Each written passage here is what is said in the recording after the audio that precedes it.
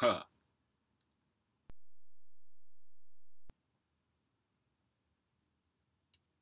Hello, welcome to another stream. This is the new game announcement live stream. Wizard Foo's new game. That's right. This game is in the Songbringer universe. It's going to be multiplayer, and it's creative 5-on-5 arena combat. What I mean by creative is that it's you basically carve out lanes each match, and you can switch roles at any point in the match, and you can also build towers.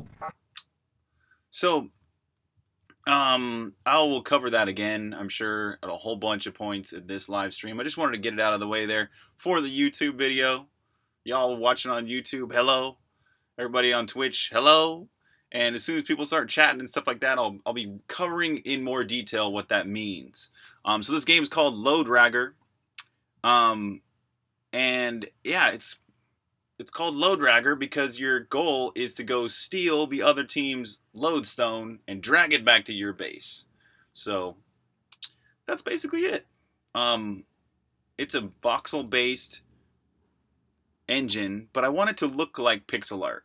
So at first, this is going to be really 3D looking and voxel-y. That's what I've got so far, but that's only because I haven't got the shaders going. So once I get the shaders going, which actually is going to have to happen pretty soon because I'm running into some huge performance issues trying to do this voxel engine the way I'm imagining. Let me show you what I mean.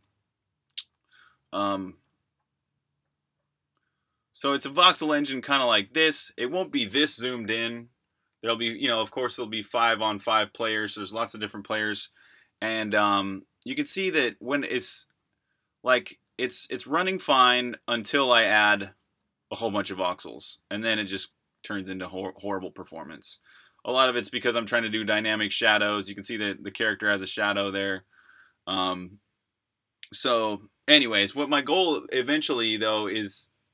I'm considering this. I'm not sure how this will look out in the end, but what I want to do is have every one of these voxels correspond to a pixel.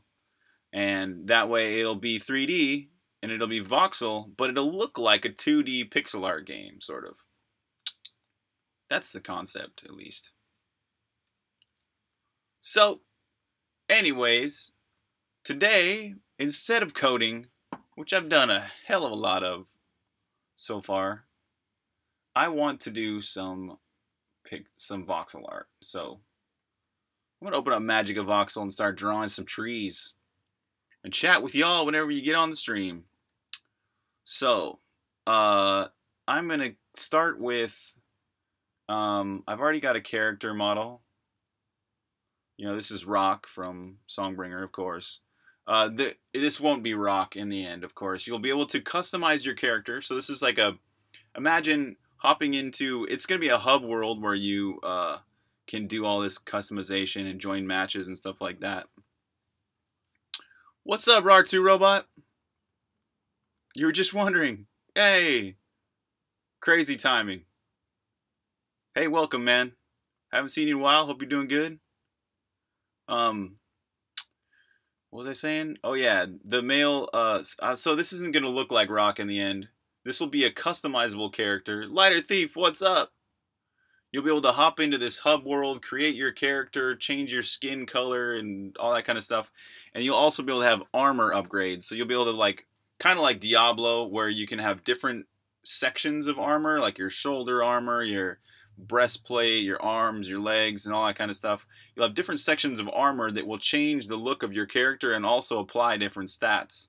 So, Boogie, what's up? How you guys doing? Yeah, so you know what? I'll do this spiel again now that y'all are here. Basically, this is the new game, Loderagger, and it is creative 5-on-5 arena combat. So basically what that means when it comes to creative... Hey, Scissor, what's up, man? Songbringer's release was great. It was an incredible success. It wasn't a huge financial success, but it was enough of a financial success to allow me to make the next game, which is more than you can possibly ask for in this market. This market is crazy, getting flooded with other games. So to be able to stand out and even succeed at all is an incredible, huge success. So it was great. So yeah, Loderagger is creative 5-on-5 arena combat, which means that basically in each one of these 5-on-5 matches that I imagine will last maybe 15 to 30 minutes, you get to carve out your lanes. So you'll be in an arena where there's a whole bunch of trees, and you carve out lanes by chopping down trees.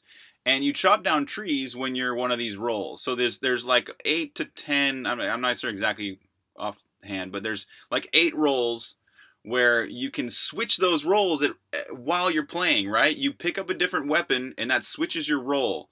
So basically, there's a lumberjack, there's a builder, there's a knight, there's an archer, there's a mage, there's a bomber, there's a healer, and basically there's all these roles, and you can switch them at runtime while you're playing in the match. And the other part that's creative about it is that you can build towers. So you can, it's like, basically it's kind of like a MOBA, I guess you could say, but more like capture the flag for its goal. And you can build towers. So imagine if like in League of Legends or whatever, you could build towers instead of just having them die. I mean, it would totally mess up League of Legends the way League of Legends is, but this game is a lot different. And so it's basically, those are 3 of the huge creative parts of why this is a creative 5-on-5 game.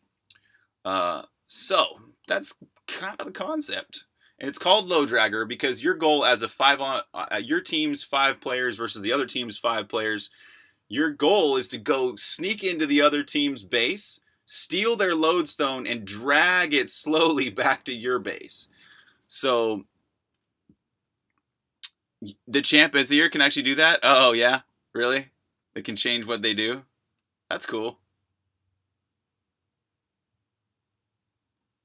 What's up, Belligerent? Hey! Yeah, so if you guys have any questions, shout them out about the new game and stuff like that. Oh, Azir can place towers? Really? That's cool. Oh yeah, another thing that the builder role can do to build stuff is like they can build bridges, they can build fake trees, and other stuff like that. So it's not just towers that the builder role can build. So, yeah, and so you customize the character. When you first start the game, you get to customize what your character looks like, and then each match you earn armor, kind of like Diablo, where you get all these sections of armor, and they change the way you look, and they add stats. You bought a standing desk? Hey, you've seen this dragging mechanic in tower defense games before. Yeah. Oh, really? Which ones? I was thinking of what kind of inspired me for that was this game called Fat Princess. And Fat Princess kind of does that too, where you have to drag the princess back to your side of the base, basically. It's basically just capture the flag. But oh, and then also there'll be a battle royale mode. It's huge right now, of course, the battle royale, but it's a really simple thing to add to this game. So there's the main mode is your 5-on-5, but then there's another mode where everybody is on their own, and the goal is just to stay alive as long as you can. Everybody tries to kill each other. How big will the maps be? It's like it's about the same size as a MOBA map would be. Yeah. And yes, I did work on a MOBA-like game on iPhone. That was my project before Songbringer. It was called Hero Bash. So I have experience creating a MOBA before, and I learned a lot with that project, especially about marketing. So, but yeah, I know how to do the programming part of it. I've done the multiplayer. The multiplayer is the hardest part. The multiplayer was crazy hard. It was crazy hard to get it to work really, really smoothly. Salad Dongs! What's up, man? How you been? Oh, it's been a while. Marketing as in don't pay random 5Ks. Yeah, exactly. Do you remember when I actually talked about that before? You been doing good? That's great to hear. Awesome. Yeah, I definitely learned a few lessons with Hero Bash. Yeah, it totally was. And it still is, it's still people are enjoying it, and I'm super glad for Songbringer. It's like, I can't wait to do Songbringer 2 at some point, but I really need a break from Songbringer and to do something else. That's why this Loderagger multiplayer game is happening. Um, but yeah, eventually I do want to get back and do Songbringer 2 and 3 if possible. How was my experience with the publisher? That was really, really great. Yeah. Hey, dude, thanks for buying it on Switch. Oh, sweet. Yeah, my experience working with a publisher. Okay, let me just preface that with when I was 18 years old, I released my first game. Well, no, I was 15 when I released my first game on my own. I tried to publish my own game on floppy disks back in 1995. I was trying to publish my own game on floppy disks and trying to sell it on BBSs, and I sold like I think 2 copies of my video game in an entire year. Okay, so that was like my first publishing experience. My second publishing experience was I got a publisher, right, when I was about 18, and they helped me publish my next game. But it was horrible. It was one of the worst experiences of my life. Yes, floppy disks. Yeah, no, really, 3.5-inch floppy disks. I had stickers made. I bought like 500 bubble mailers. I had all these like floppy disks ready to go, and I only sold like 2 copies of the game in a year. And I was like, what am I gonna do with all these bubble mailers? I think I still have a copy of that game on a floppy disk somewhere in all my memorabilia somewhere. I don't know where it is, but yeah. So my second experience working with the publisher was really horrible. The publisher I had basically just sold my game to another publisher. The bigger publisher took 90% of all profit, and my other publisher took 50% of that. So I only got like 5% of profit. And then he got in these legal battles and used all the money from the game to fight his own legal battles, which was crazy bad. It was just a horrible experience. And but anyways, so I got super screwed with that game, and I thought, man, I don't ever really want to make games again, And I was like, what am I? Maybe I'll just make music. So I literally spent like almost a decade making music and thinking I wanted to succeed in the music business and all that. But then in the 2000s, I got back in and I got some faith. I thought, man, I'm gonna try and do this on my own again. I'm trying to make a video game, and that's what gave birth to Songbringer. So I'm glad I started moving down that road again. But anyways, so this is the third publisher experience, was the publisher experience that redeemed my faith in publishers. This publisher, 001, has been amazingly good to me. Like beyond good. Like almost like unfair from their perspective how well they've treated me. So to be honest, like I can't even see a day where I wouldn't want to work with 001 in the future. I'm working with 001 on this project for the moment, and we'll see how that all goes and stuff like that.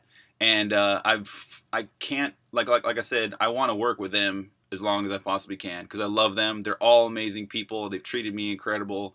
They've supported me so much, and they're awesome. So yes, there are some really, really good indie-focused publishers out there these days. Dami Killer, what's up? Yeah, you follow? Yeah, the 001 guys are pretty cool, for sure. Yeah.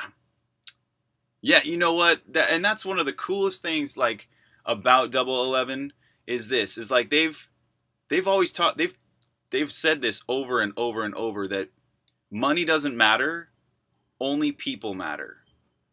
And that is like, if that doesn't like restore your faith in humanity, like I don't know what would. And and they really believe it, you know, and they've taught me that, and now I'm like, whoa, I really believe that too. It's like money really doesn't matter. It's just paper. It comes in, it goes out, but people matter. You got a publisher for your game? Nice, Scissor. Right on, man. What's up, Bacchus? What's up, Alone Rhapsody? You wish Blizzard would learn that? What? Okay, so what did Blizzard do that makes you say that? I haven't been following exact details. I know they just had BlizzCon. I know they've like been toying with announcing Diablo 4. Yes, it's such a win-win proposition. That's a good word, like phrase for it, is business acumen. Like realizing that all of business is basically just people in the end. And if you're not good to people, your business will falter. Cell phone Diablo? No way. No way. Is that really what they've been doing? Oh, so they really are. They're doing the cell phone, like an iPhone version? With Fortnite graphics? No, you can't just change Diablo and go Fortnite-y on it. Wow. Oh, they really did. Wow. Wow, totally. Everybody was expecting Diablo 4. They're like, hey, come on, when's Diablo 4? You guys have been hinting at it forever. Wow. Wow, wow, wow. That's crazy.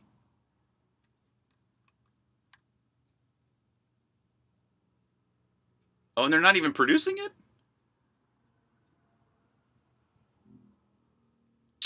Yeah, that's right. They were also talking about that Diablo 2 remastered. That's right. Huh.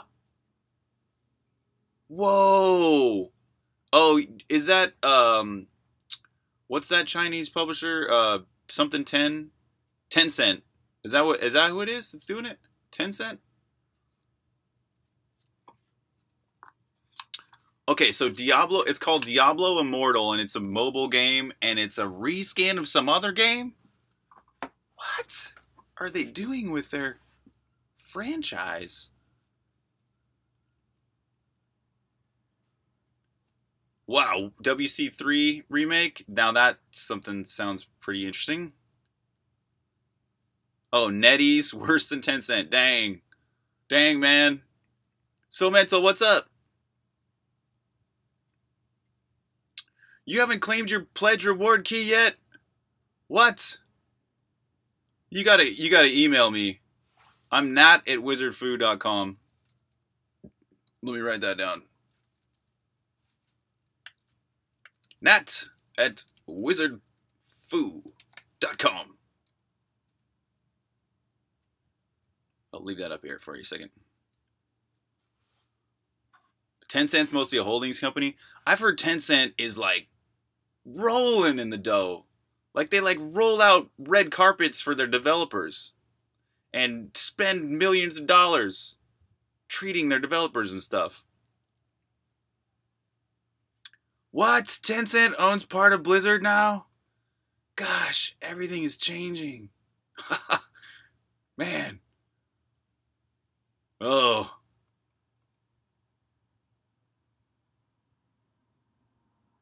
The link still worked? Oh, you mean, oh, okay, great. Awesome, So Mental. Cool, so you already had a link, you just had to follow it. Gotcha. Yeah. To anybody else watching this stream, or this video on YouTube, if you have not claimed your Songbringer key, it probably is still there waiting for you.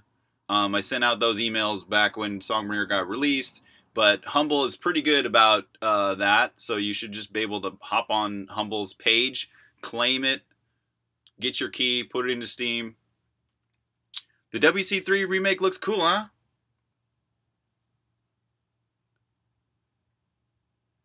Yes, I know, yeah. The people that made Blizzard great mostly have left now, from what I heard. Yeah. I'm actually pretty impressed though. Diablo 3 it was the last Blizzard game I played. I played StarCraft 2 a little bit, but Diablo 3 really impressed me. But this was I played it years after it was released, but I liked it. It was pretty good. Nettleflap, yes, new game. Let me just rant about what it is again. Yeah, yeah, dang. Boogie took all the keys.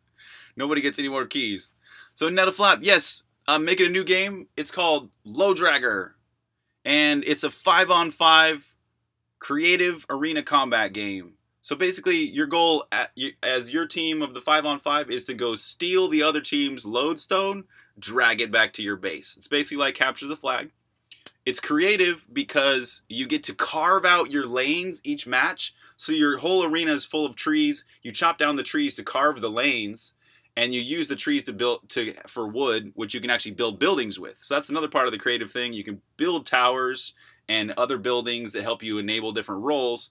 That's another part of the creative thing is that there's different roles. There's like 8 roles, and you can switch between them during the match. So there's like a builder, there's the lumberjack, there's the knight, there's an archer, there's a mage, there's a healer, there's a spy role. I forgot to mention the spy role earlier.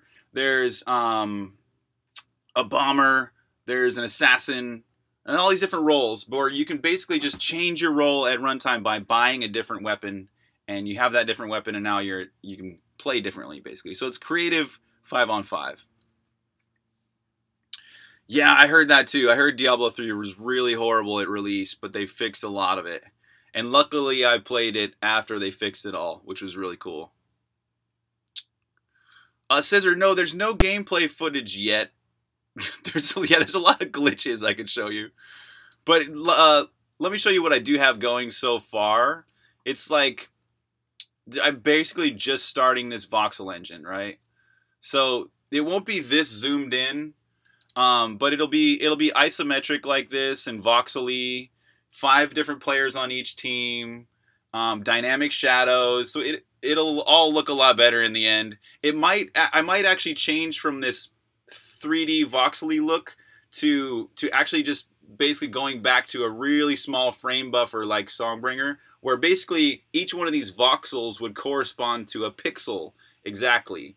So it would basically be like Songbringer's art, but 3D. It'll be perfectly 3D. So the trees will cast shadows, the players cast shadows, and all that stuff.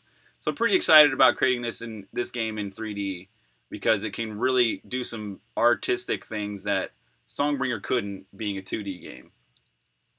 So there's really not much to show here. It's just I'm just messing around with the voxel engine, and it's horrible, horrible frame rate right now. It's embarrassing. It's embarrassingly slow.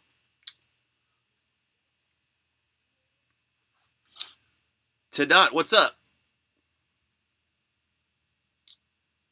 Mafia Town? Town of Salem? Yeah.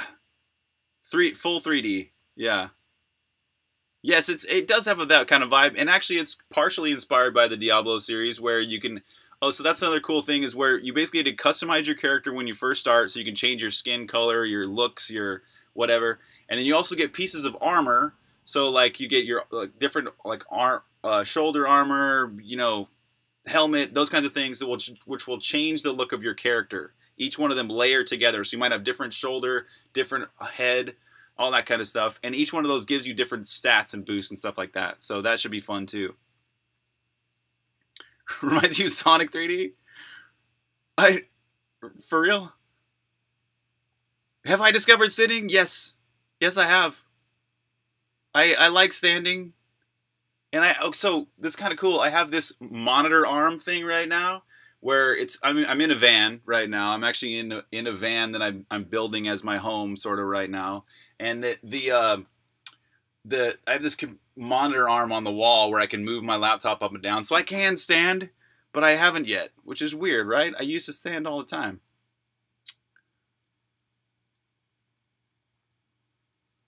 Yeah, yes, Magic of Voxel is pretty cool. It's the one part about yeah, animation is pretty cool in this 3D because let me show you what I mean. Like, here's like the running animation for Rock right here. And of course, in the end, you won't be playing as Rock in this game. You'll be playing as your own customizable character. But for now, I just wanted to kind of like get things going by having an art character that I wanted.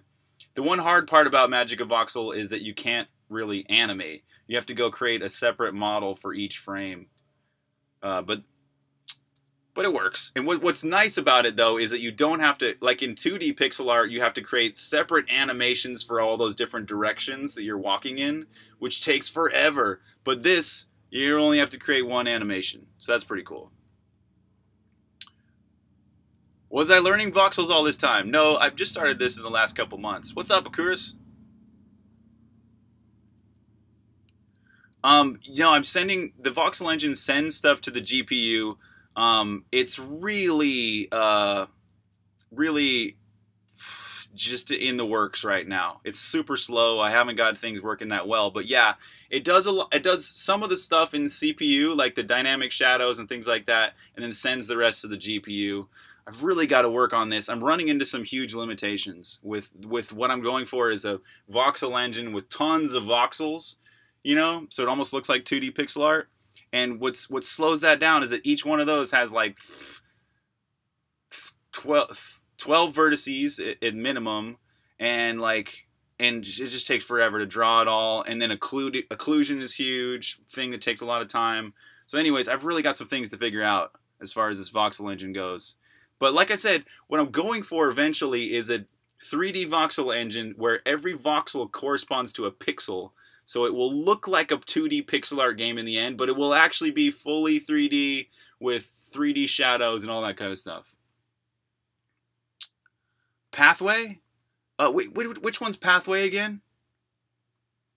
Oh, I just saw Metroid Curved on Twitter, and it looks dope. That's so cool. Yes, I'm in a van. Am I going to make it playable locally? Yes, the plans are to make it locally. I haven't figured out how to do that yet, but definitely online. This is a fully online 5-on-5 multiplayer game. That's the main focus of this, is the online multiplayer. Locally, I'm not sure how that would work just yet. Maybe you have to log in and then, I don't know. Maybe you could play over Bluetooth, or maybe just local LAN. I'm not sure. Salad Dogs, you added 4 modded arms to your desk? Awesome. Oh man, I would love to see a picture of that. Yes, austerity. Yeah, I'm austerity. I'm a pretty austere person, I guess. You prefer low-res pixel art text? Yeah, that's pretty cool. What's neat about this voxel engine is there's no textures. So I thought that would really optimize things, but it hasn't really yet. Even though there's no textures, trying to draw that many voxels is a really hard thing for a GPU. Or, well, no, most of the slowdown issues I'm experiencing are because I'm doing some things in CPU. So, anyways, I'll get through that. R2 Robot, custom engine? Somewhat. So I started writing this game with something called KitFu. It's something I'm creating right now where it's a game engine wrapper layer where underneath my wrapper layer I can switch out the game engine. So right now I'm using Cocos 2DX, but I eventually want to switch that to 011's engine. In fact, when I first started this I had it running on 011's engine, sort of, and but there were a few little issues. So anyways, once I can get those issues solved, I'm going to switch that to 011's engine because their engine works on consoles and all that kind of stuff. But anyways, what I'll basically be mostly working with is my game wrapper layer called KitFu. And what's great about that is that the next game I write, I can use KitFu again and again and again. KitFu can be something I can use for the rest of my life, as far as like it's just sort of like it's a layer that makes me never have to learn another game engine again, basically. Starmancer. Sounds like a cool game.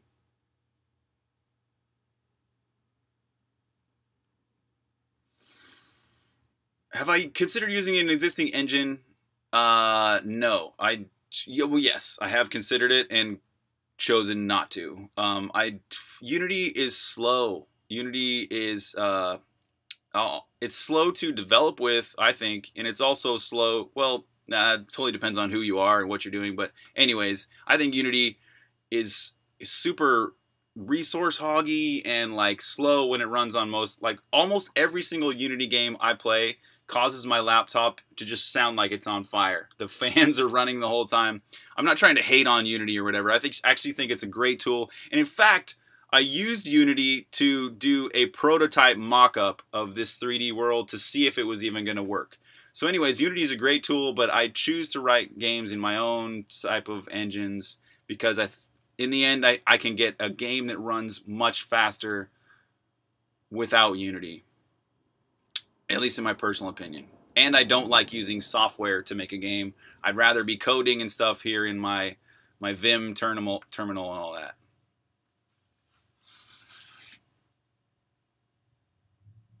Yeah, 2D on 3D.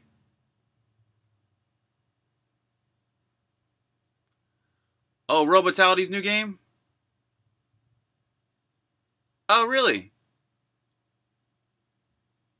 Oh, I gotta check that out. Actually, let me pull up a screenshot or two of it right now.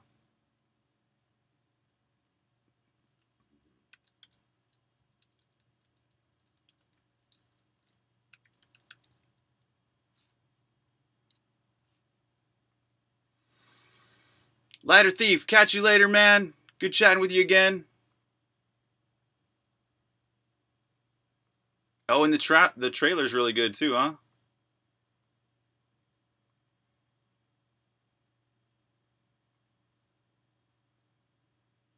Oh, wow. Game Maker 2 has a thing where you can compile in real time? That's neat. Preach it. Unity. Oh, look at this.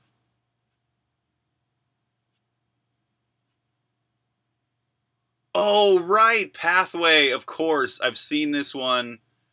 Yes. Okay, I know I remember the developer talking about how they do this, and it's actually 2D on 3D. It's not a full 3D engine. But yeah, this is a cool looking pixel art, 3D-ish. They've done some really cool tricks to basically make this seem like it's fully 3D.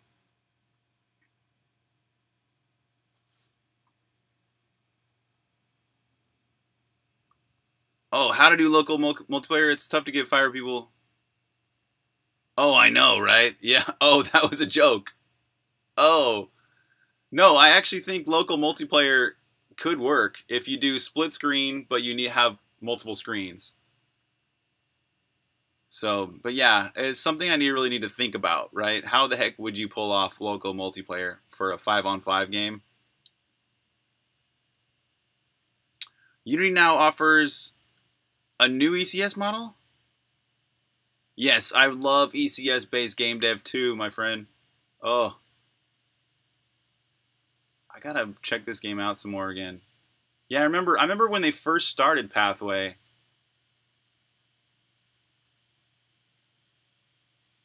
They're still working on performance? Cool. Well, that's good to hear. That's really good to hear. That's like, if Unity can just increase their performance and do some more optimizations, like, so many other games would run better. Hey, Boogie, see you, man. Good chatting with ya. Later, bro. You're using a custom engine because you wanted to learn how to make one. Isn't that fun? I know, it is a bad idea for making a game. Yeah. That's why I'm not actually writing my whole own game engine. I'm basically just writing a game engine wrapper layer. Well, it's already written, where this game engine wrapper layer just uses another game engine underneath it. So it's kind of like I'm using my own custom engine, but I'm not, which gives me the benefit of being able to make a game, but also gives me the benefit of sort of using my own interface to a game engine, which, what can I show you that is like, that would show an example of that? I guess V3, I don't know. This is the Vector 3 class, the whole point of Kitfu, another point of Kitfu besides the game engine wrapper layery thing, is to make it compile super duper fast. And this thing compiles super duper fast. When I'm not streaming, each one of these source files in my game compiles in like 0.1 seconds or something like that. Compared to Songbringer, it would take like 1, 2, 3 seconds to compile each CPP file.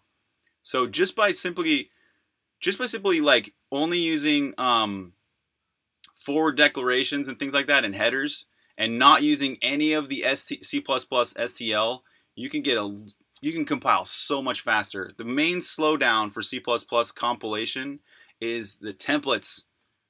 Ugh. So you basically, I considered writing this whole game in C instead of C++ because I was so pissed off at how slow C++ compiled. But I found out that it's not C++, it's the freaking STL.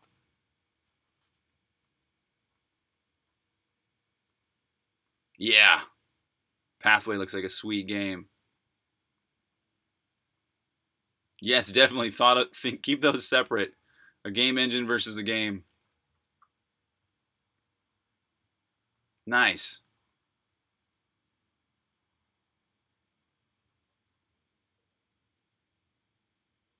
Yeah, definitely try it. So what's new about the ECS and the new Unity? ASCII art comments. Yes, definitely. I love ASCII art.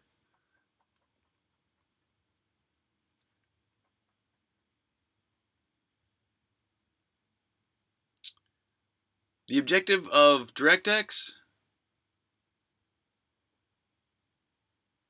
What you mean by that, Mala?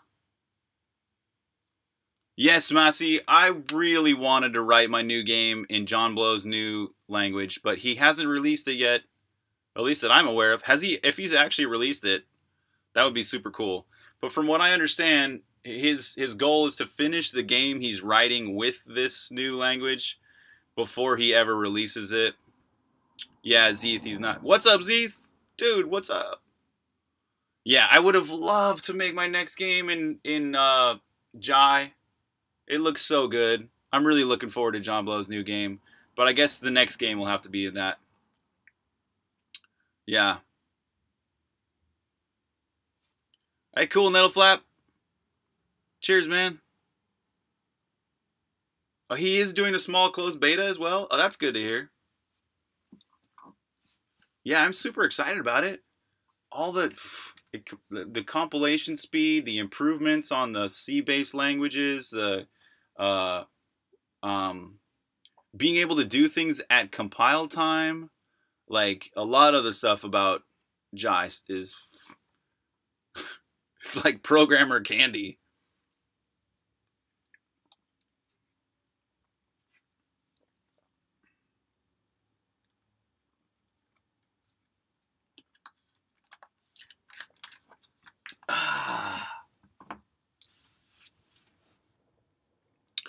Cool, Mala. Good chatting with you. I should, right? I should try and get into that, huh? He should be, yeah. He should pay me to be a part of his beta. No, really, man, that's actually a good idea. Maybe I should. Yeah. I totally respect John Blow. He's got a good brain. I respect his brain.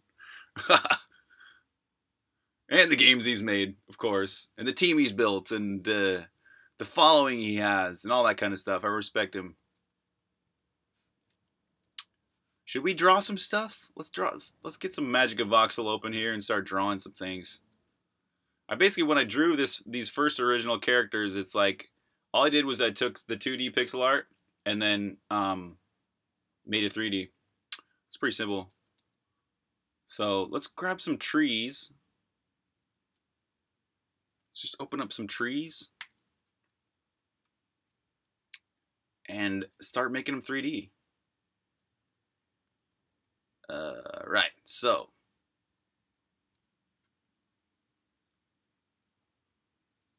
go to Songbringer's folder, find some trees, and just have some fun making some trees for a little bit. That's going to be in sheets. I think I put all the trees in shadow. Yeah, because they had shadows. At one point, the shader I had for Songbringer had to separate things into this has shadows, this doesn't have shadows. Eventually, I found an optimization later where nothing had to have shadows. Okay, here we go. Some trees. Oh, this is the part. All right, right. So, oh yeah, I had different bottoms to the trees so that I could change. So I forgot about the dinosaur. Oh, was that Boogie? No, that was dude. What? Oh, forget who did that. Okay, so let's grab one of these bare trees and we'll put some leaves on it and stuff too. Actually, maybe we should combine these before trying to throw it into Magic of Voxel.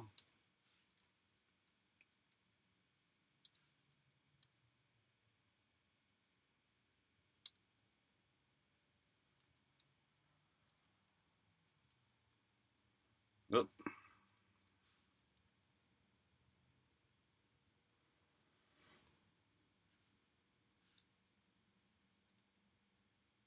Okay, looks good.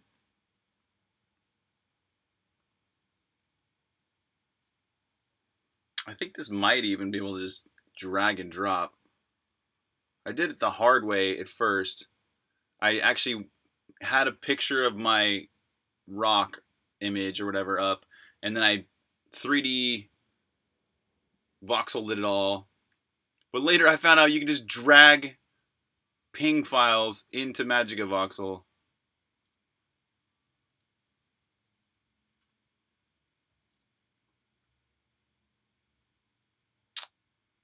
Ping. Here we go. Tree bear. All right.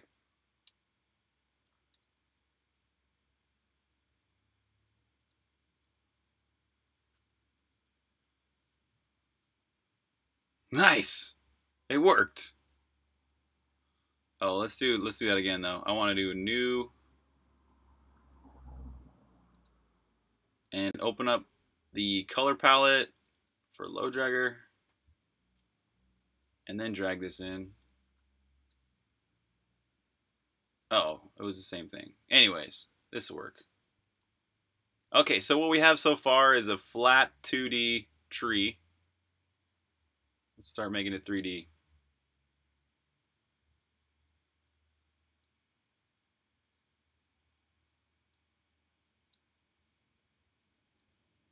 Okay, so we have a the dimensions of this world, I guess what you call this, is 52 by 70. Let's make that 52 by 52 by 70. And let's start extruding some of these faces. So in Magic of Voxel, if you've never used it, these different brushes basically give you different abilities in your 3D world. L is to create a line. V is to add a voxel or erase a voxel at a time. F is your face brush. B is the box. I think it's a box. P is for patterns. C is for circles. I really only use the V and F ones myself. So it's kind of, you can basically take some of these faces and just attach. Oops. Oops. Okay, I'm going to sample this color and then attach. There we go.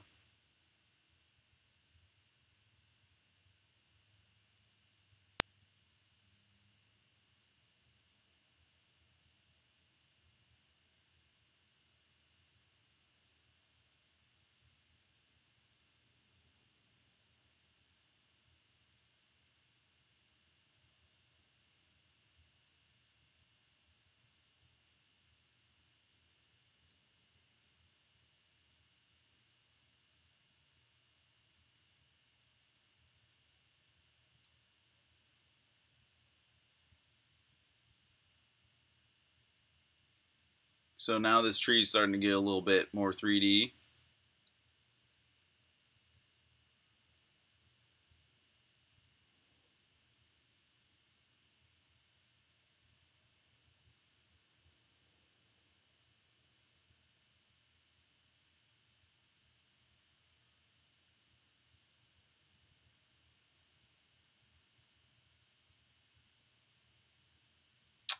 And I've got some keyboard shortcuts that I basically have swizzled up for my own liking. Basically, if I press the A key, it allows me to attach a voxel.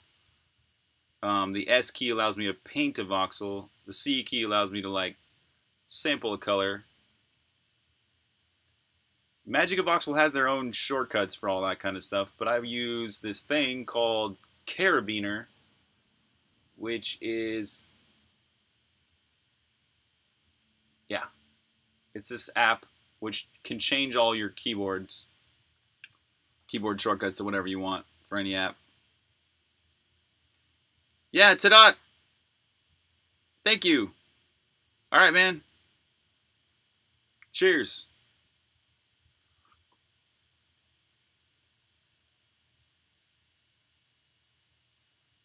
So let's keep on making this more circular. Whoops.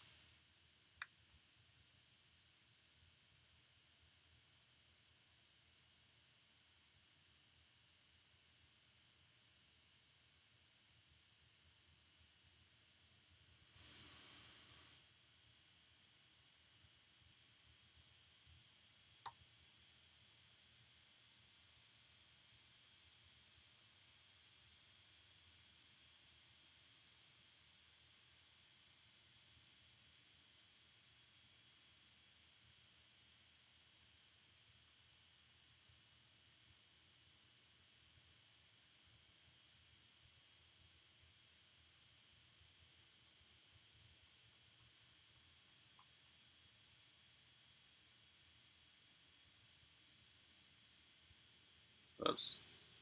I painted those the wrong color. Let's get those out like that.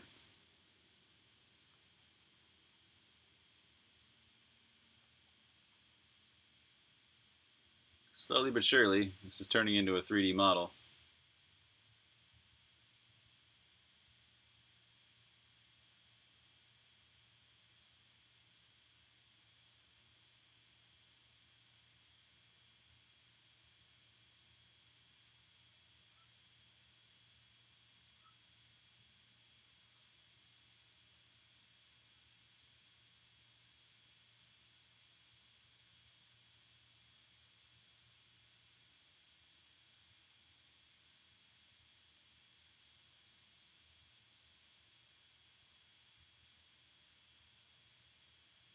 Ishi Sarah, what's up, buddy? How you doing?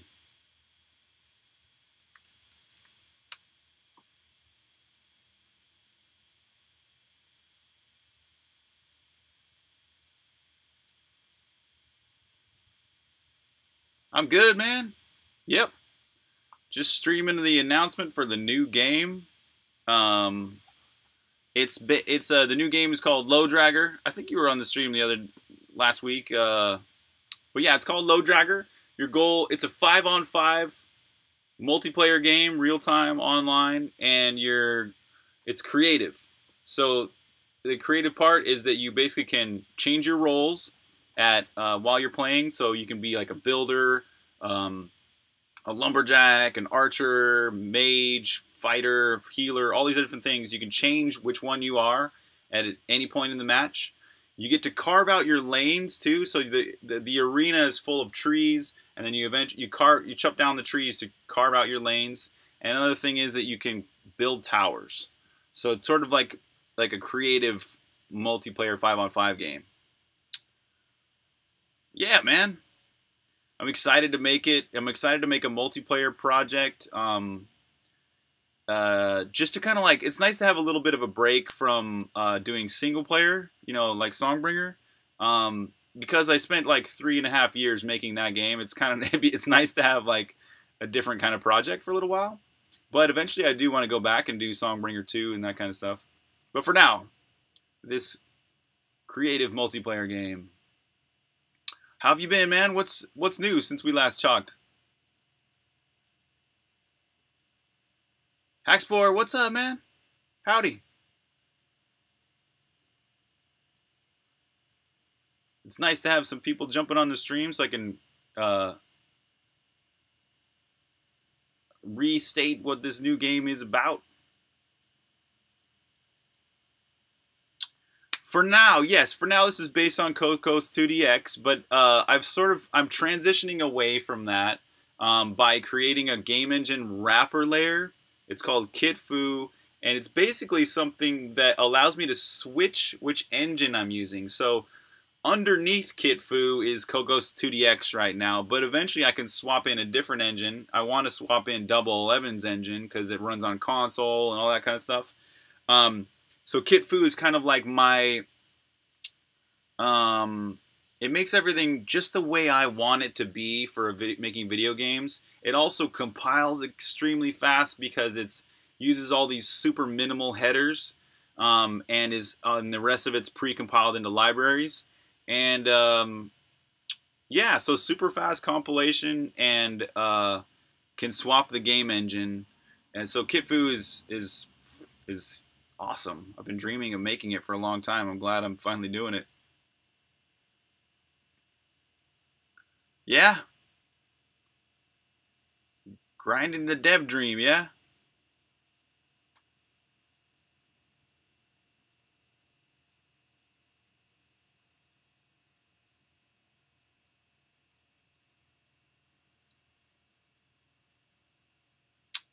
Yeah, I mean, Cocos 2DX has been a real good thing for me because it's like, you know, it's C++ and you can change any of it you want, but it's nice to be transitioning away from it because it's just getting more and more and more bloated. and I've always wanted a way to use a game engine where I didn't all have to like I didn't have to deal with all that bloat, you know? You moved to China? Wow, man. What you doing there? Nests. What's up, man? Hello. Howdy.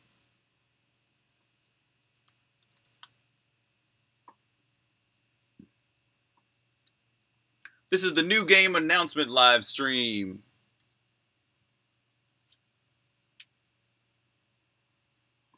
Okay.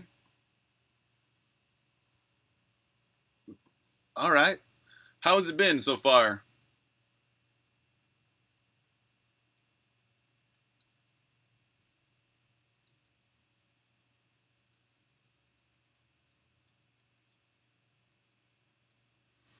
Kavarni. Hey, man.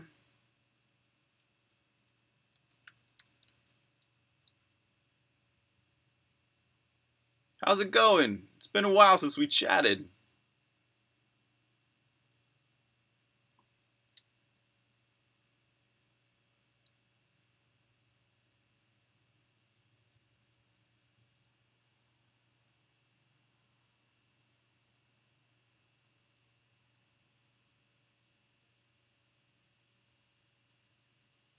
Yeah, they have really focused on that the last like gosh,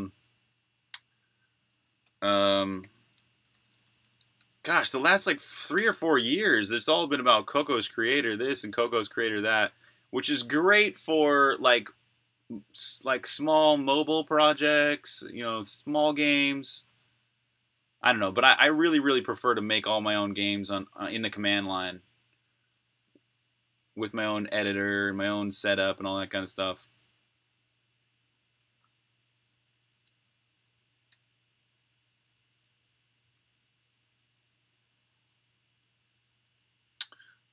It might be. It might be dropping some frames. Let me check it out.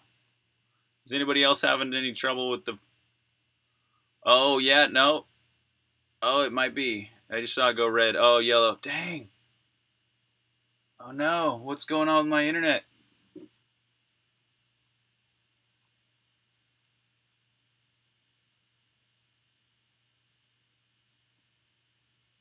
Maybe I'm down a couple bars or something right now.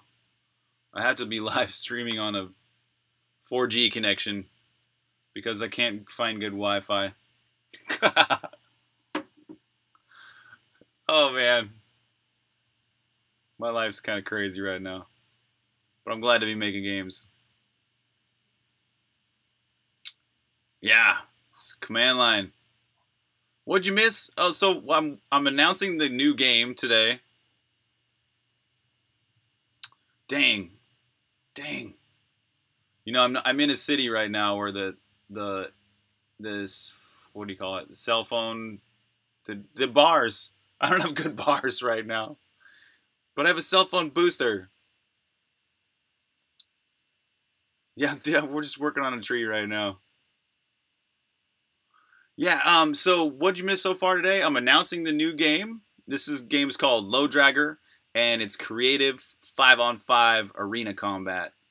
It's creative because you carve out your lanes each match. You can change roles during the match. There's like a builder, a lumberjack, a fighter, archer, mages, bombers, spies. All these different roles you can be. You can change while you're playing. And you can build towers. And so your goal is to go steal the other team's lodestone and drag it slowly back to your base and hope you don't die. So, and there'll also be a battle royale mode. So instead of being on a 5-on-5 team, everybody gets on their own team basically, and whoever lasts the longest wins. There's no site about the game. There's no key art image. There's nothing yet. I've just started this game. So I started it 2 months ago, but I had to get a lot of engine work started already. Yes, so you can change the map dynamically. So there's also 2 parts to the map. There's the overworld where there's trees and each team's base, right? And there'll probably be like a river dividing the map. But then there's also the underworld. So you can go in the caves and go underneath the ground and blow up rocks to get to the other. There's 2 caves. One's near your base and one's near the other team's base. So you basically can go underground, blow up some rocks, and appear on the other team's area that way. So there's 2 ways to get to the other team, and that's kind of makes it creative too, because it's a different map each time. You know, you're going to carve out those lanes by chopping down those trees and blowing up the rocks and all that kind of stuff. So it'll change the way each match plays, hopefully. Hopefully that's a really fun thing. It sounds fun to me, and I hope it turns out to be fun.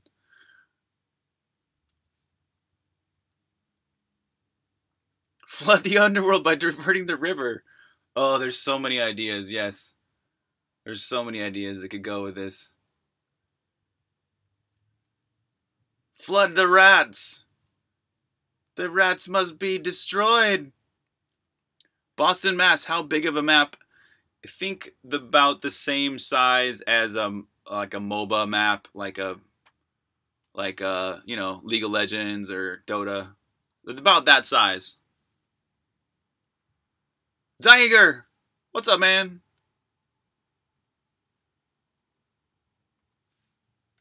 Hey guys.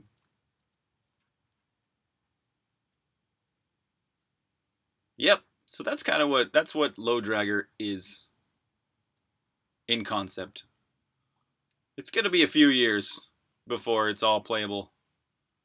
No, I take that back. It'll probably be about a year before it's alpha. So you'll be able to play it soon enough. And because it's a multiplayer game, this is gonna be the kind of thing where like Songbringer, I had to keep it kind of like in-house until it got to really, really polished phase. But because this is a multiplayer game, this has to be shared with people way sooner. Like I've got to get people playing it, give me feedback, let's see how fun it is. And of course it requires 10 players to be able to have a match. So this is going to be in your hands sooner than Songbringer was. I have nothing really signed up yet. Nice, man. Yes. All I've got so far is this voxel engine I'm working on. There's really not much to show. It's a horrible frame rate and everything, but you can kind of get the concept. It's not going to be this zoomed in, but it'll be something like this, where it'll be a voxel engine, and imagine 5 different players on each team in this arena, sort of at this perspective, this isometric perspective. And what I'm hoping I can accomplish, I'm not sure if this is even visually possible yet, but I hope to accomplish something where each voxel corresponds to a pixel. So it will look like Songbringer, the 2D pixel art, but will actually be fully 3D with 3D shadows and all that kind of stuff. So I'm hoping I can pull this all off. It's kind of a challenge, to tell you the truth. It's a real challenge for me. Yes, and there will be a Battle Royale mode, too. When's that? Yeah. And it's pretty simple to implement, because once you've got this whole mechanics for all, like, the multiplayer arena combat part, it's really not much different to add Battle Royale.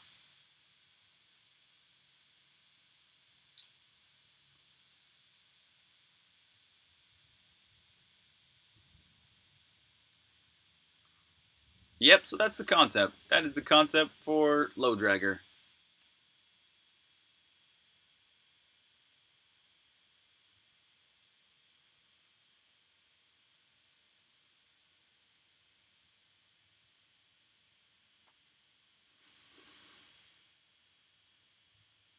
Man, it's good to be chatting with y'all. I was in Thailand for a little while. It was it wasn't as easy to stream over there, but now I'm back and it's a little bit easier to stream. What's weird though is the internet I get in the United States is not as good as the internet in Thailand, which is weird because you'd think that in Thailand you'd get worse internet.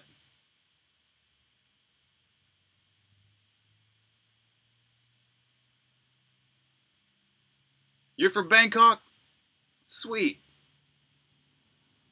Oh, I was in Bangkok for like a couple weeks here and there. What brought me to Thailand? It's a kind of a sad story. My woman and I parted ways, and so I was really just like lost and distraught and had to go somewhere. You know, so I thought I'll just go to Thailand. Maybe that'll make me happy. And it did. It was a good, refreshing time. And now I'm back in the United States. I'm actually streaming to you in a van.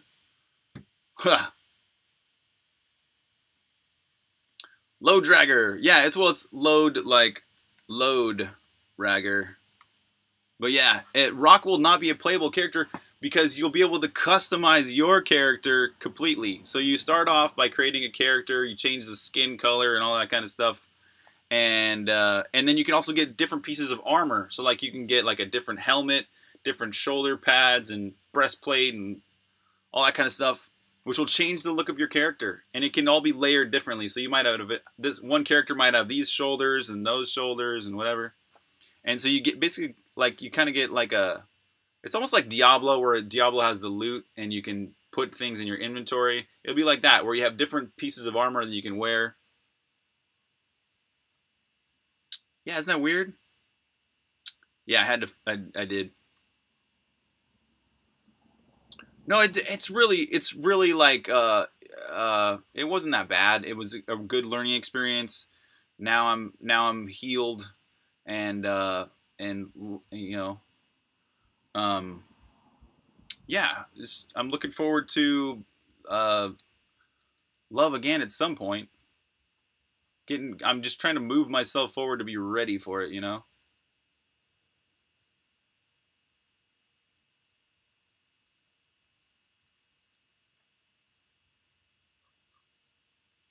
So yeah, you could make a character that looks like Rock if you want. Yeah.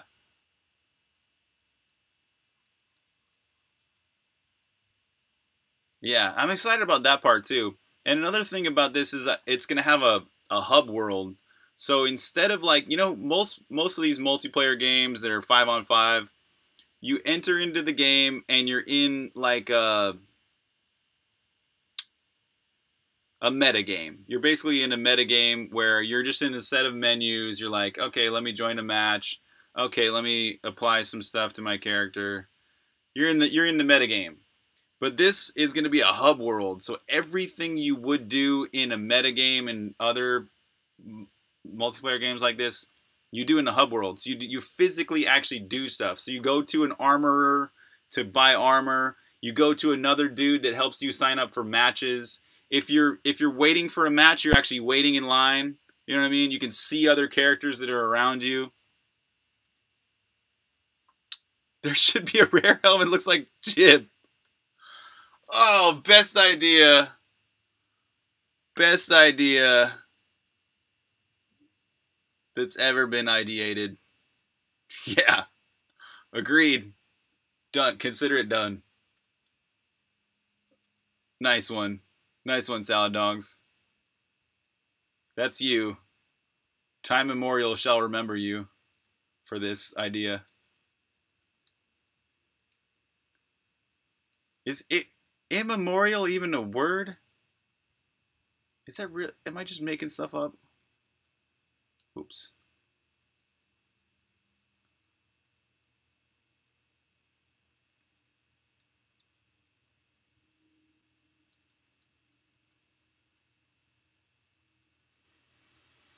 Yeah, so drawing things in 3D like this, creating these art pieces takes a little bit. It takes a lot longer than creating 2D art. But what the real benefit of creating things in 3D is that you only have to animate it once.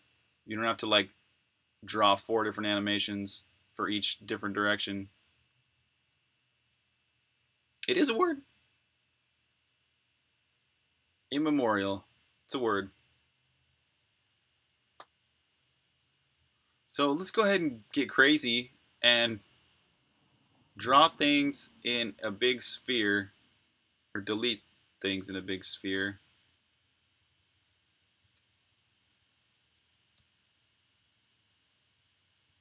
Yeah, since time immemorial. Not for time immemorial. Alright, so basically what I did here is I selected the voxel brush and changed the sphere mode and made it 4, so that I can go and just carve out bits of this tree like this.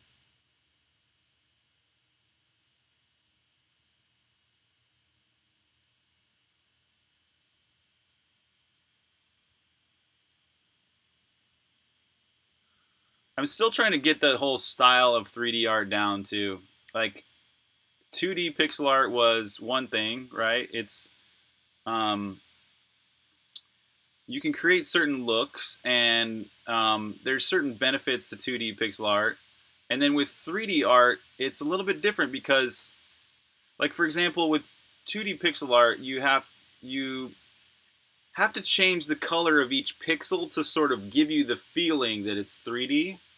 So, for example, the edge of your character might have a little bit of a darker color to sort of indicate that that is the edge of the character. But with 3D art, you really don't have to do that. You can kind of use the same color because it's got all this 3D shading already built into it.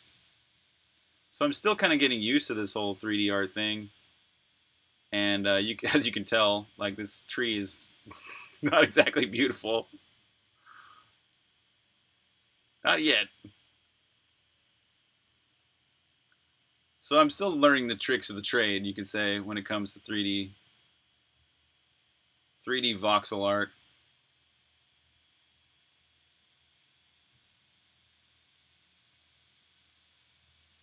But this tree is, starting to look more like a tree. Okay, but it's not from that angle.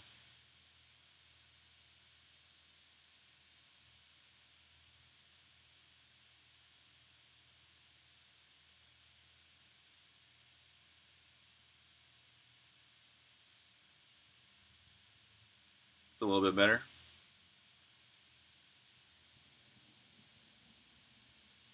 Still got some holes here. Let's fill some of these in.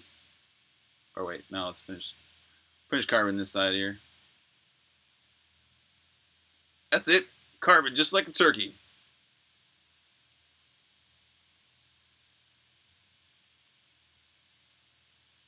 So like this tree took me, I don't know, what, 15 minutes to draw in pixel art. It might take me 45 minutes to draw this in 3D, but once it's 3D, I mean, it's a lot of benefits to once it's done in 3D.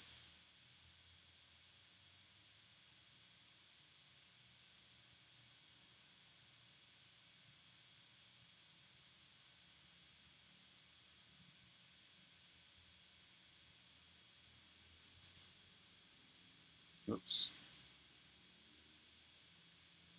Face attach.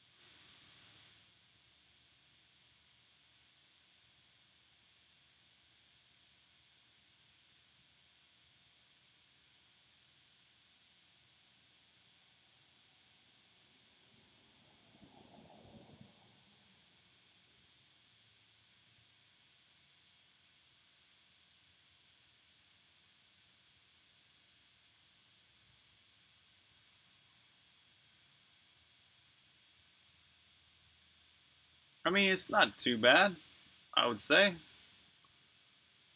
Not too bad looking.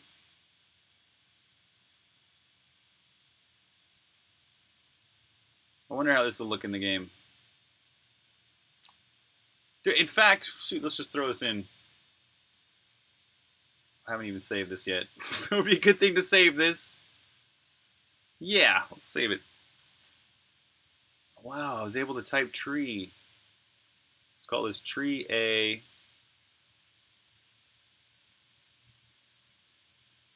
A0. Let's see how that looks.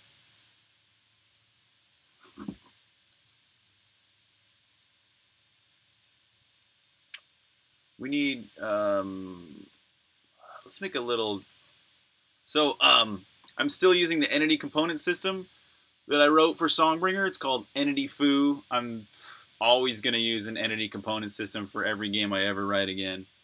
Love entity component systems. So basically, I've got, in this data folder, I've got different entities. I've got 4 of them already. 4 entities! Gosh, Songbringer had hundreds. So we'll get there. We'll get there eventually. So I'm going to copy origin to tree. And let's open that up.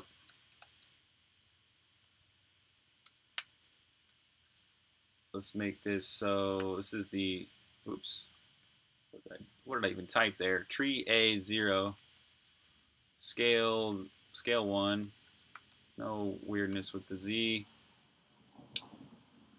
Okay, anything else we need to do? Oh yeah, we should probably put an initial position for that. Oh no, we can just do that in the code. Okay, so let's go to the systems and we'll add this tree in.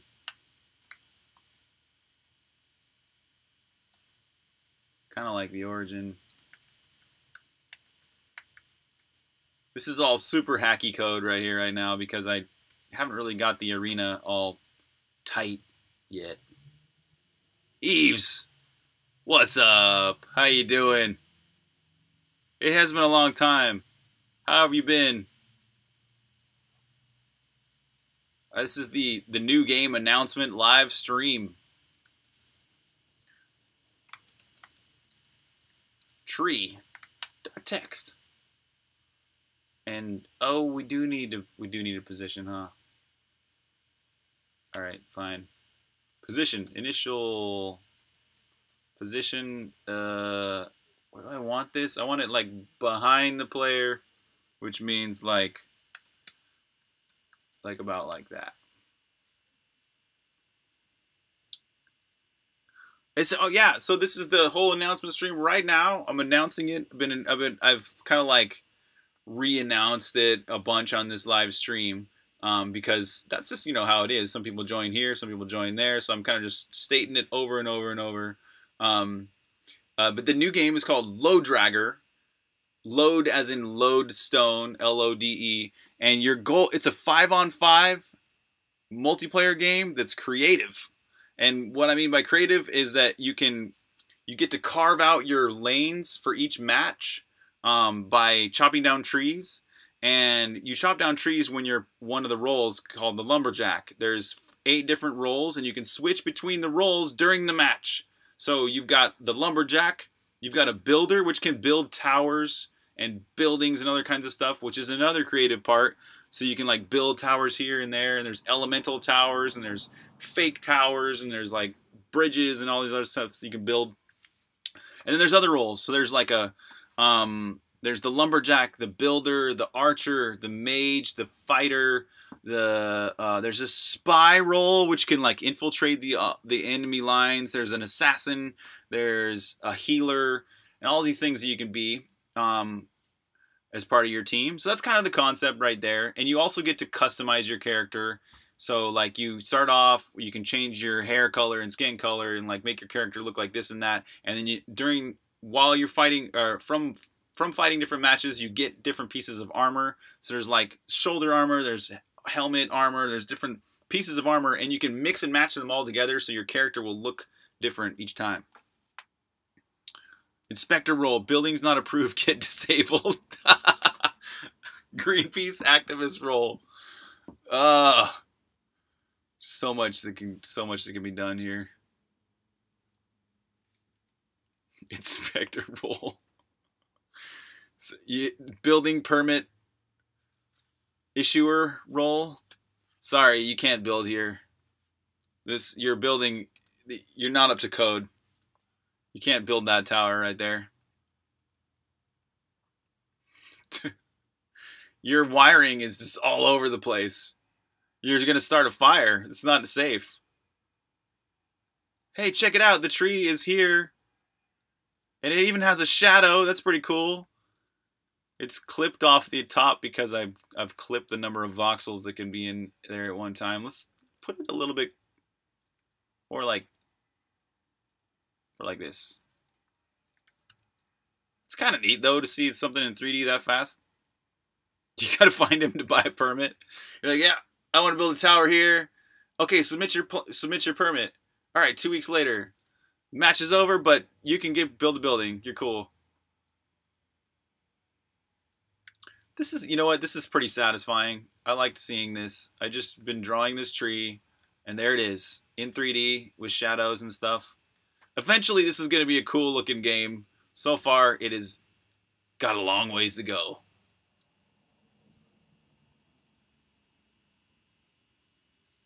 Yeah. So it's basically just like creative arena combat. I can't really put it any other way. But yeah, once the game like is something visual that you can see and like the game is working and it's playable and all that, it'll be a lot easier to describe it because you'll be able to see at a glance like, oh, that's what it is. The framework engine I'm using is, well, I'm using Cocos 2DX still underneath the hood, but I've written a layer on top of Cocos 2DX called Kitfu, which allows me to switch later. Like if I want to just stop using Cocos 2DX, which I will do pretty soon, swap in a different engine, I can do that. And also it compiles hella fast because it uses minimal headers and compiles all of its CPP files to a library. It's precompiled so that basically the code files for Loderagger are compiled super duper fast. Like we're talking a tenth of how fast I could compile Songbringer. So I'm really excited about Kitfu, and it's been a great thing so far. And I'm still using an entity component system, the same one, Entity Foo. So that's pretty neat. And a lot of the code that I wrote for Songbringer is kind of, I can kind of like pull that over and use it for Kitfu. Like there's some things you just don't need to write twice, like a controller interfaces for your gamepads and like basic platform implementation stuff like file systems and things like that. It's Loderagger like lodestone. Loderagger. Sounds like Loderagger, but it's Loderagger. Yeah. I kind of like the ending as a theme for my video games, because Songbringer, Loderagger, something else eventually. I know we had like so many live streams where we talked about 2 words I've never heard. Nice. Marketize that up? How would you suggest marketizing it up? I know, right? Yeah. I kind of want. Are you talking about like that's not like easy to be word of mouth? I am kind of worried about it. Button masher, yeah. Oh yeah. Songbringer's it's a pretty good name. Except the one downside to Songbringer was that it made people think it was a music game. Like when I was at oh yeah, you can't misspell. Sounds epic is short. Totally get you. I am kind of worried about the name Loderagger. I gotta admit. But yeah, so that was the one problem with Songbringer, was that like at conferences, like at PAX East, for example, I would say, oh, the game's called Songbringer. Like, oh, sweet, it's a music game, right? I'm like, no, it's not a music game. So it's like you can't really get the perfect name. Turdicus Burgicus.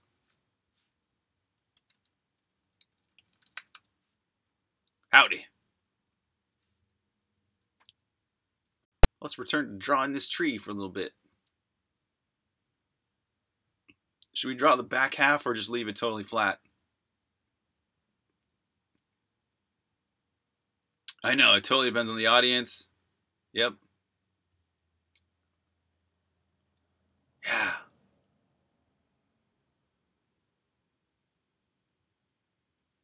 All right. Let's attach some faces. Yeah, right. There's more important stuff to do. Yeah.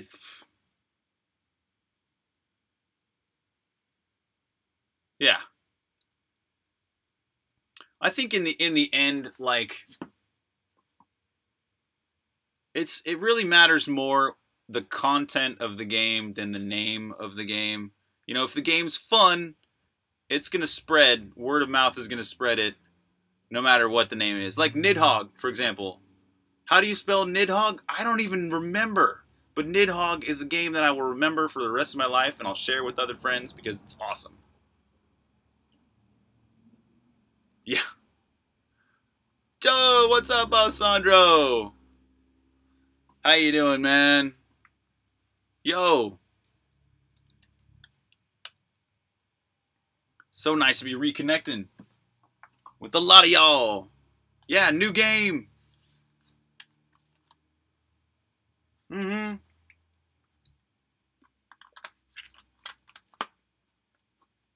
Mamma mia. Yeah, how have you been? How have you been? Ragger, a toy for dogs resembling intertwined strands of rope? Yes, that is... It's going in the dictionary. That's like when you look at someone and say, that guy's name is probably Steve. And it is. Working, suffering, and waiting for your next game? Oh, man. Oh, all those sound like... Oh. Well, dude, man, it's good to be chatting with you.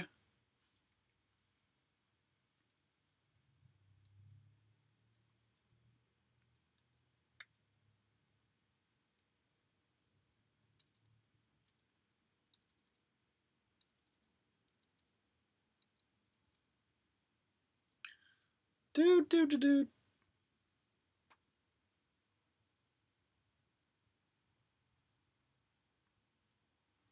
Yeah, so this is a 3D project. It's a multiplayer game. It's called Loderagger, and it's basically creative 5-on-5 arena combat. So it's a 5-on-5 multiplayer game. And you can kind of think of it as Songbringer Battle Royale. There will actually be a Battle Royale mode.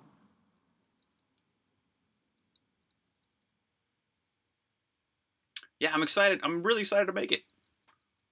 I've made multiplayer games before. They're hella hard to do.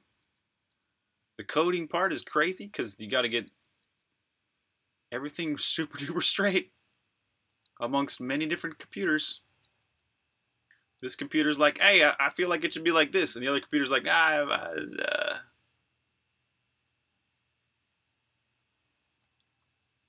Oh, so it will be Songbringer Night. Thornbringer, yeah.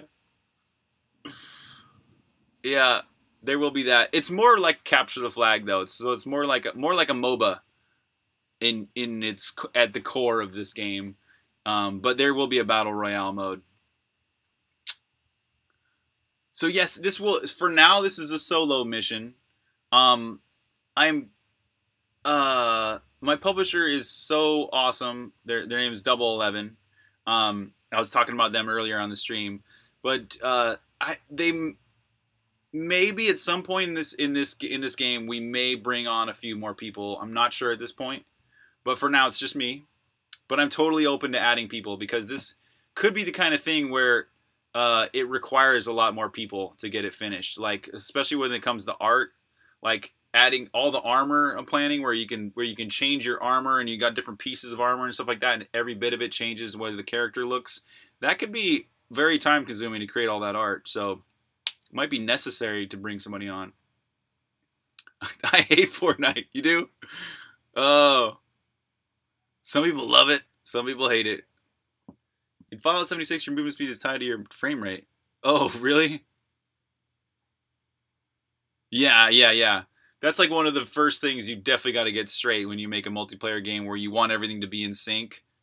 You got to tie it to your ticks, not your animation frame rate. Captain Pepperoni, what's up?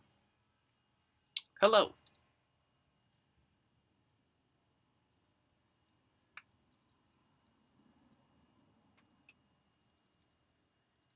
Oops. So I'm currently drawing a 3D tree. Just a second ago, I threw this in the game, and it looked a lot better than it did here in the art in Magica Voxel, actually. Right now, it's looking pretty 2D and flat, but we're getting there.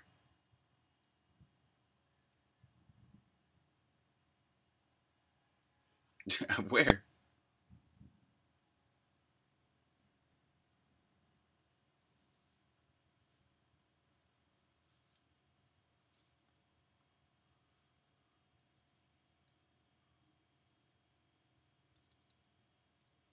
Oops.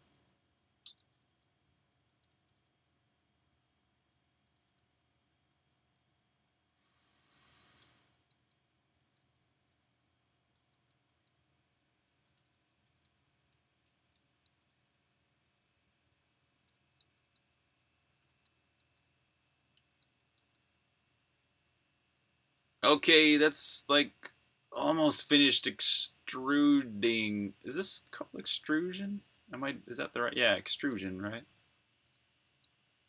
Basically just taking a 2D piece of pixel art and making it 3D.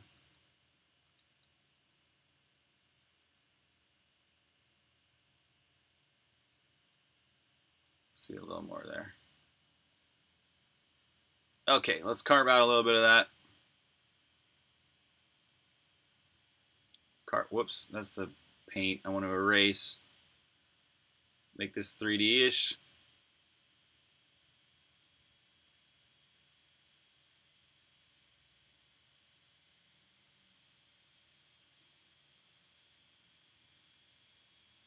This has been a challenge for me, actually, learning how to do 3D stuff. I guess that's why I chose it. I wanted a challenge. I was sorely tempted to keep on doing 2D pixel art games, but I've had this vision of making a 3D engine that looks like a 2D pixel art game, but is actually completely 3D. So I thought, you know what? It would be weak sauce of me to not try.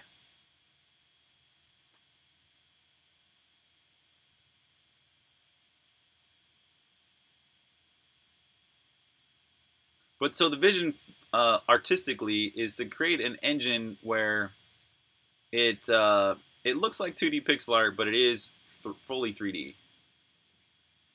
So my goal is to basically make this game look like it's sort of like Songbringer, but it's under the hood. It's fully 3D.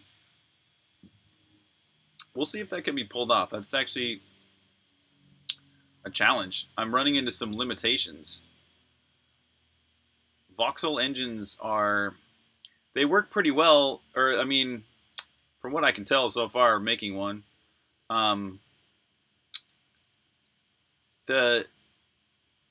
It's like easier if you have huge voxels like Minecraft, but if you have small voxels like this that I'm trying to go for, where a voxel would correspond to something like about the size of a pixel, it's really difficult because every single one of those has like 12 different vertices, and there's all these triangles. You end up having like millions of vertices on the screen. Songbringer craft. Yeah, it's basically what it is.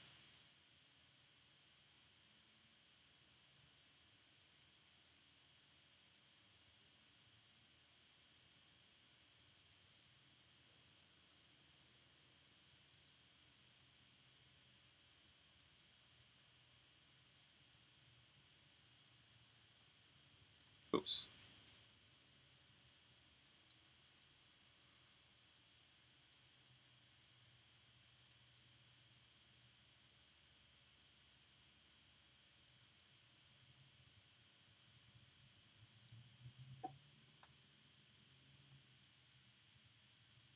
Yeah, you'll be able to interact with stuff. So basically, there's like 8 or 10 different roles, right?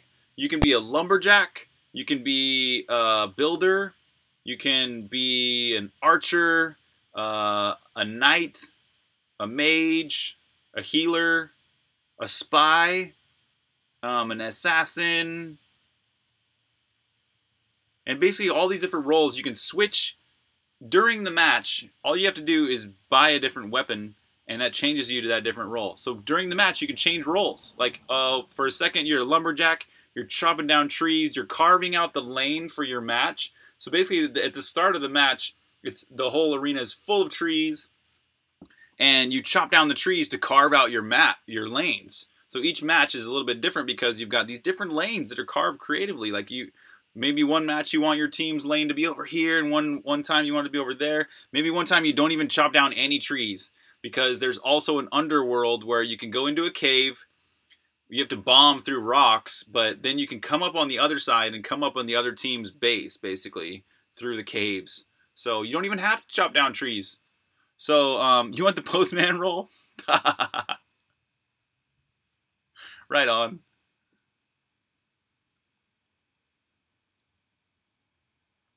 Postman, yo, hey, I got your package here. Who wants a package?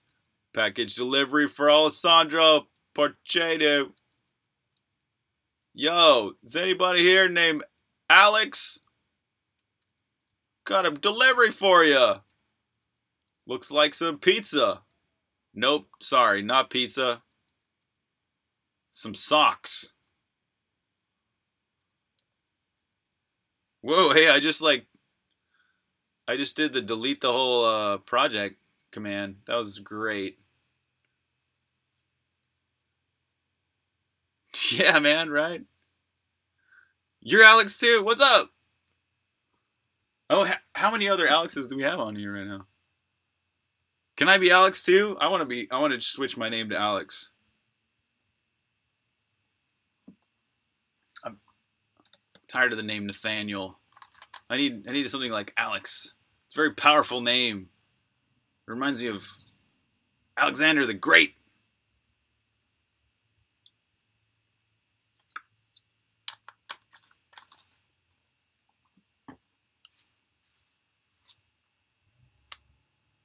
Alexander the Fantastically Awesome.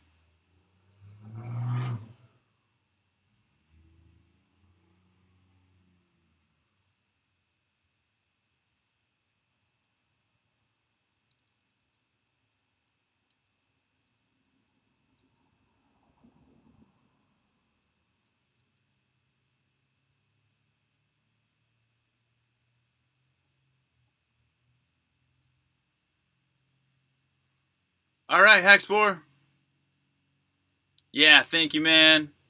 Cheers. We'll chat with you later. All the hamsters are scared. They're running. Run away. Okay, let's make this look a little more like a tree.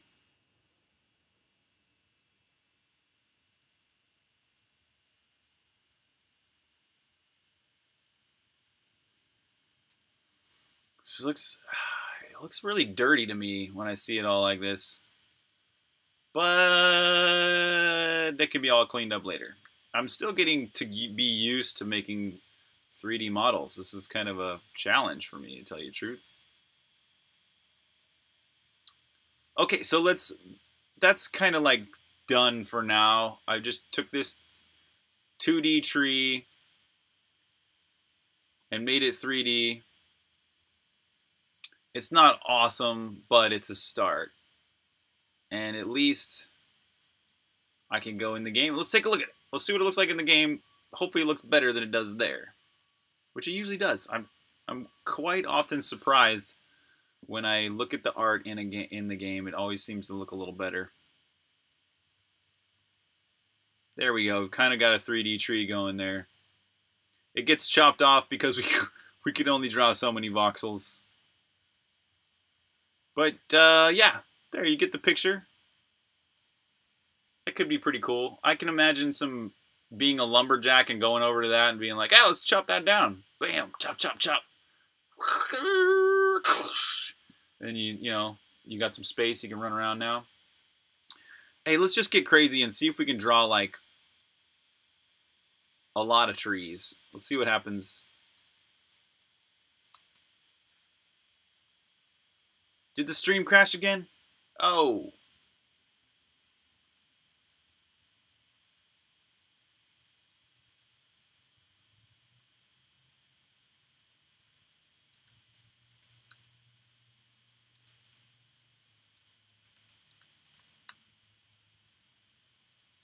Yeah. Yeah, I'm on the phone right now. It's the best connection I can get. I've tried Wi-Fi. I don't have a home to live in like most people do. I actually have a van. So it's this is the best internet I can get right now. So sorry if we have intermittent issues, but I'll still be streaming at you. All right, let's see. Yeah, let's see what it looks like with these trees, like multiple of them. We'll do something like this where we're drawing. That's the multiple pieces of the ground. Let's do multiple trees. All right, all right.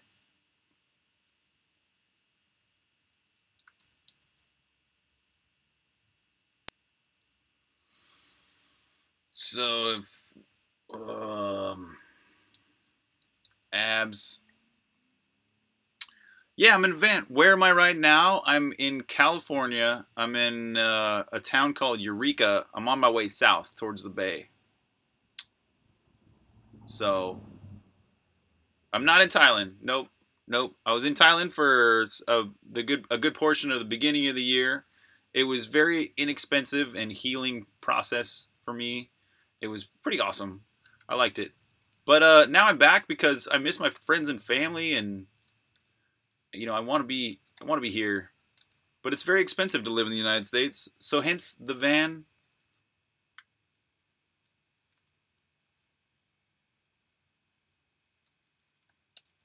So let's continue if we've got like in the middle, and then the rest of these, let's draw tree A0, render offset, render anchor. Oh, position initial. That looks okay. That looks good. Thanks, man.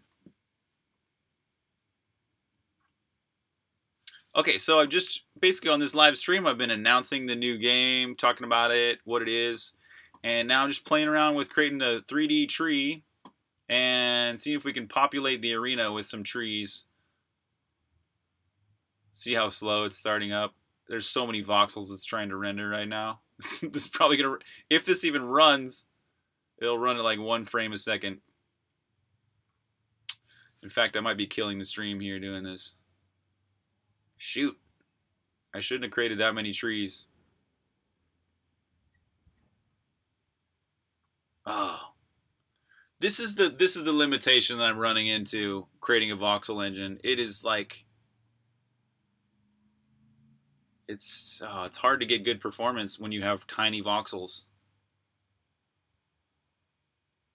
Dang, this isn't even oh man, I might have to kill this. I hope that didn't kill the stream there.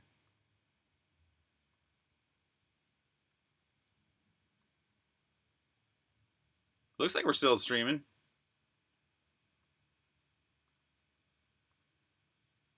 Oh, that's good. Cool. Yeah, California is super expensive. Basically, my home is expensive. Even Oregon, where I'm from, Oregon is cheaper than California, but still, compared to other parts of the world, this is an expensive country. Let's see if we can just do one. We'll do like 1 row of trees. So let's do like y equals 3. Y is less than 3.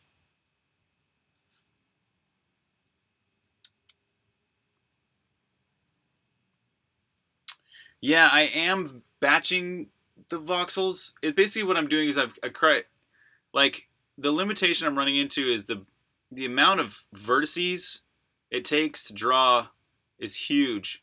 And so basically I have to buffer them all with OpenGL, and then when things move around, I have to change the buffer. So like if the camera move, like I've got all these voxels buffered, right? Okay, and that works, right? Somehow we got this all buffered, and OpenGL can render it pretty fast. But as soon as the camera moves, now I'm like, okay, now I got to bring in these other voxels on the other side of the screen, get rid of those voxels because there's not enough room in the buffer because it's already using millions of vertices. So there's a lot of practical limitations I'm running into at the moment. But they shall be overcome, I'm sure, at some point. Yeah, parallelism. Yeah. Yeah, it's a really healthy challenge, that's for sure. I'm enjoying it, I guess. No, I certainly am enjoying it. Okay, so let's go x -3 to +3, and we'll just get rid of this. Okay, so now we're creating way less trees, and the trees had tons of voxels, so that probably explains why it was taking forever to load. It does use a lot of CPU at this point too, because the dynamic shadows, the shadow that the character casts, and the tree, things like that, that's all CPU. Oh, hey, cool. Yay, it worked. All right, so there's a bunch of trees in a row. That's cool. I actually like this. I'm finally getting the feeling that this is a place. Before it was more of an abstract concept, like here's a character, it's in an abstract world. Now I feel like I'm actually in the arena. Even though this voxel art is not great, it leaves a lot to be desired. But hey, what do you expect when you're just brand new starting a video game, huh? That's pretty cool. I'm actually proud of this. That's cool. Nice.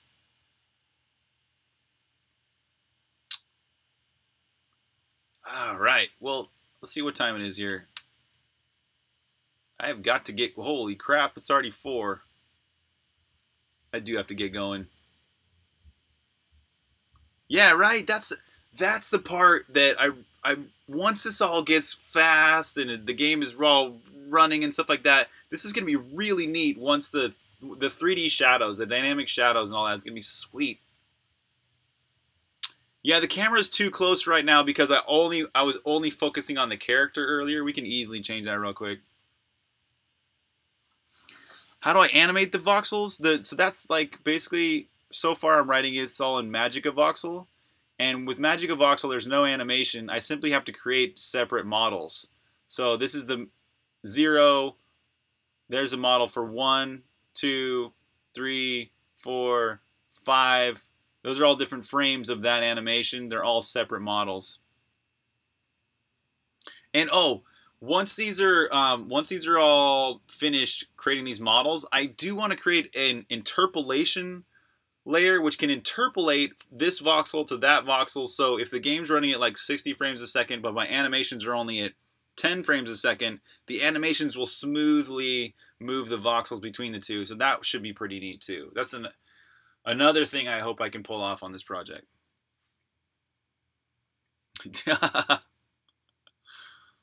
Yeah, it's a lot of work, but if you think about it, creating 2D pixel art is also a lot of work because you have to create separate animations for every different direction that the character's moving in, or at least in a orthographic perspective.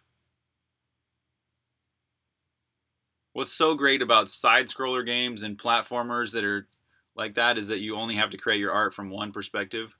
Oh, it's so much easier. But when you're creating a game like this, where your character can move in different directions, creating this 3D art does take more time at first, but in the long run, I think it takes about the same amount of time as 2D pixel art because you don't have to create all those separate animations for different directions.